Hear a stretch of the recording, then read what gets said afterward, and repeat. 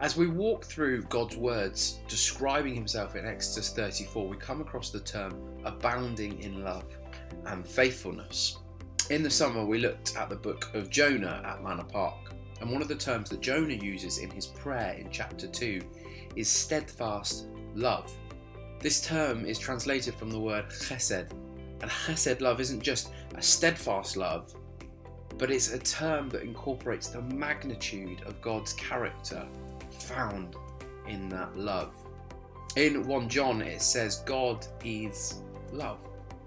And what it means by that is not that God is loving in the same way that we may be as humans, but that his love is all encompassing of all of the characteristics of who God is. This chesed love is full of love itself, full of care, it's full of compassion, it's also full of heartbreak, it's full of truth, and it's full of discipline, as well as many other aspects that we can attribute to God's character. That's what it is to understand the fuller sense of God.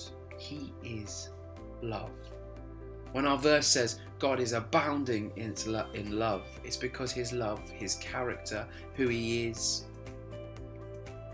all coming to a culmination in the fact that he is indescribable.